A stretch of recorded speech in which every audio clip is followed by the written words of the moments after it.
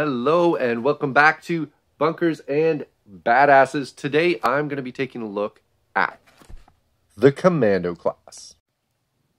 The Commando is an ex-military who racked up a high body count during their days in the service.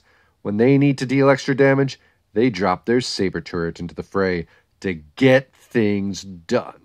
They are a one-person wrecking crew.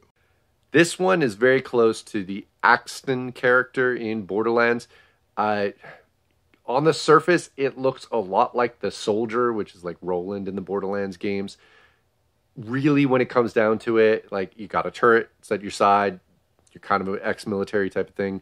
But when you start digging into like the skill trees and the backgrounds, that's where things start to seem a little bit different. Now, as I mentioned, major component of this is the saber turret. So you get to like toss this out for like 2 turns and it basically just blasts a bunch of damage, doing a die 8 per hit, and it's got 40 armor, basically lasts until it's gone.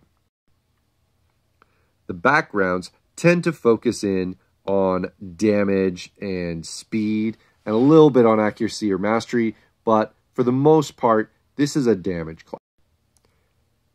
And that's backed up by when you start taking a look at their tier skills. Everything is about how can you go faster, how can you have more accuracy, how do you do more damage. This is very much a solo type of character. So if you like the idea of a character that is kind of ex-military, that soldier type, you might be looking at either the soldier class or this commando class. The soldier class will tend to be more of helping everybody in the group, kind of a leader, a little bit of medic. This one focused on one job, getting damage done. Now what that also means is that when you go and look at archetypes, you might be looking at maybe the Deadeye archetype, where you can focus on accuracy and damage and trying to do a lot focused just on what you're doing.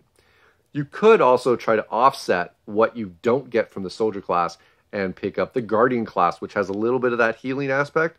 So depending on what kind of role you want to play in the group. Next time we'll take a look at the gunzerker.